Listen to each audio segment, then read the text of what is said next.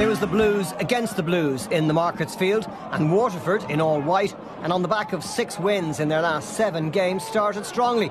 Gavin Houlihan combining well with Courtney Doofus, and the striker on loan from Oldham stretched Brendan Clark early on.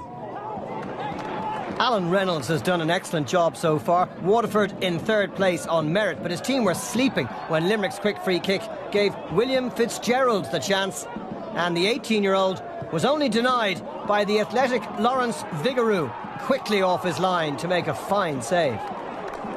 Tommy Barrett bemoaning that miss, and he was inconsolable minutes later. Barry Maguire lost the ball in the middle of the pitch, and Bastien Eri was quickly onto it. His through ball put Doofus clear, and a smart finish across the face of goal had Waterford on their way to their 6th win in 8 league games. And that was a 4th goal in his last 4 matches for the former under-21 international. All the games here have been tight this season, and Limerick had their chances to equalise. Ellis's cross, and another fine save by keeper Vigouroux, as Ger Duggan looked likely to score. Paul Keegan there to clear it away. So far this season, one of the best midfielders in the league has been Bastien Eri, the Frenchman, a player comfortable on left or right.